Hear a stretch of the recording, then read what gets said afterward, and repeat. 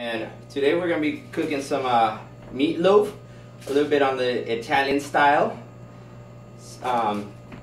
So some of the utensils that we're gonna be using, we're gonna use a little 2-pound mallet to soften up the meat.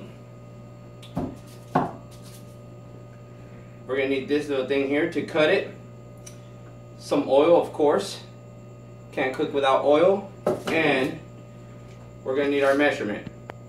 So let's get ready, but first one word from my son Daniel Guerrero. Hey guys, we're gonna make a delicious meal, so stay tuned. Alright guys, let's go over our ingredients. I have about 2.2 pounds of ground beef.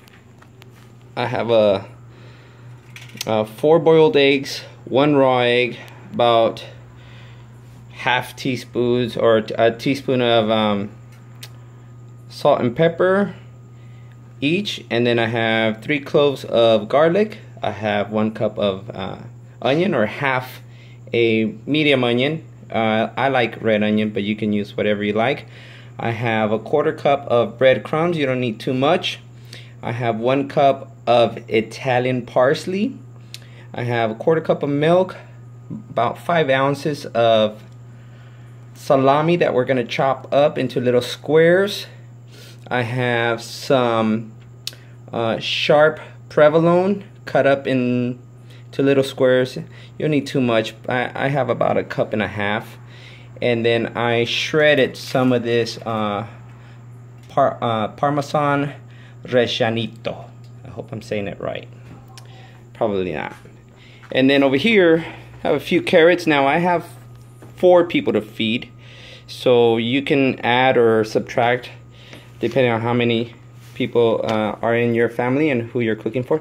So I have for my steamed veggies, we're gonna do some zucchini, we're gonna do some carrot, and some yellow squash, and those we're gonna stick in here with. I put like about 3. I probably don't need that, but 3 cups of water. And we're gonna steam them for about 15 minutes. But before I put in the veggies, the zucchini and the squash, I'm gonna steam the carrots for about say 2 minutes, and then an additional 7 minutes for my squash and zucchini, and then depending, I'll check and see how we're doing. So anyway, those are the ingredients. So let's get to it. Let's get cooking.